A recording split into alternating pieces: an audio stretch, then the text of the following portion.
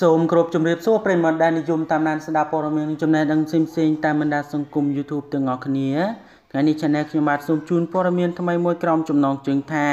សម្ដេចតេជោហ៊ុនសែននៅស្ងាត់លែងបាននិយាយរឿងដកតំណែងថៃនរៈសត្យាបាទប្រិយមិត្តរបស់យើងលោកប្រកាសជាបានជ្រាបហើយពាក់ព័ន្ធនឹងការដកតំណែងរបស់លោកថៃនរៈសត្យាបាទនៅពេលនោះបាទលោកពិតជាមានការសង្ស័យពាក់ព័ន្ធជាមួយនឹងឯកឧត្តមបាទដួងតារាបាទដែលលោកបានធ្វើការបាននិយាយឌៀមដាមឬដងឡងសម្ដីបាទប៉ះពាល់ជាមួយនឹងលោកឯកឧត្តមដួងតារាដែលលោកបាទមិនបានពាក់ព័ន្ធជាមួយនឹងការបាទរឿងដកតំណែងនេះនោះឡើយហើយលោកក៏បានខឹងសម្បាយយ៉ាងខ្លាំងជាមួយនឹងអតីតភរិយារបស់លោកប៉ុន្តែខាងសម្ដេចលោកបានបញ្ជាក់យ៉ាងច្បាស់ថា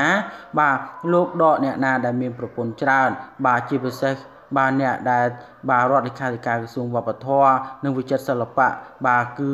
លោកថៃនរៈសត្យាតែម្ដងបាទដូច្នេះកុំឲ្យប្រិយមិត្តរបស់យើងរងចាំយូរសូមមេត្តាជួយ Subscribe និង Like Subscribe រួចហើយកុំភ្លេចចុចនៅសញ្ញាកណ្ដឹងដើម្បីទទួលបាននូវព័ត៌មានថ្មីៗបន្ថែមទៀតអំពី Channel ខ្ញុំបាទ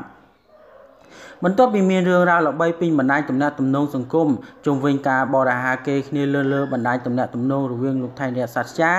ដែលបានបង្ហាញមុខប្រពន្ធថ្មីនិងអតីតប្រពន្ធមុនបានធ្វើឲ្យមានការដកតំណែងលោកថៃនរៈសត្យាពីរដ្ឋលេខាធិការក្រសួងវប្បធម៌និងវិចិត្រសិល្បៈរឿងរ៉ាវនេះនៅតែបន្តមានការវែកញែកទើបធ្វើឲ្យបាទសម្ដេចតេជោហ៊ុនសែនបញ្ជាក់យ៉ាងច្បាស់កាលពីយប់មិញថា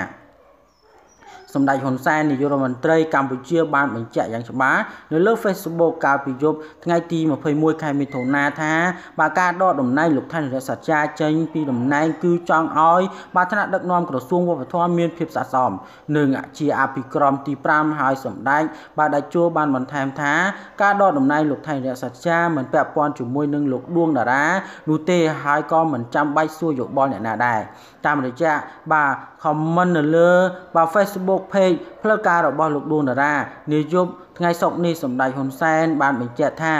សូមកុំប្រកែកគ្នាបាទនឹងចោទប្រកាន់គ្នាពីរឿងដកតំណែងលោកថៃនរៈសត្យាត្រូវដកចេញពីតំណែងបាទនៅក្នុងឋានៈខ្ញុំជានាយករដ្ឋមន្ត្រី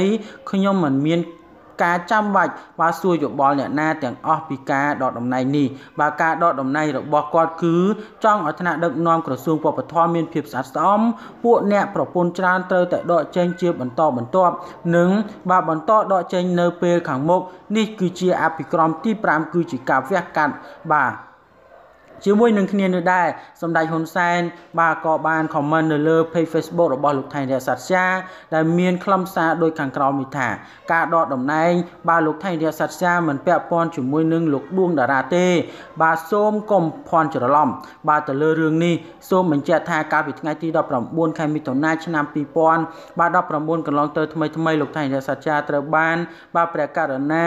បាទអង្គម្ចាស់ជីវិតតម្កល់លើត្បូងបាទបានចេញព្រះរាជក្រឹត្យត្រាស់បង្គាប់បាទបញ្ចប់មុខតំណែងពីរដ្ឋលេខាធិការក្រសួងវប្បធម៌និងវិចិត្រសិល្បៈតែម្ដងបាទដូច្នេះព័ត៌មាននេះមានប៉ុណ្ណឹងដើម្បីទទួលបាននូវព័ត៌មានថ្មីបន្ថែមទៀតសូម Subscribe និង Like ចំណែកខ្ញុំបាទសូមអរគុណនិងសូមគោរពលា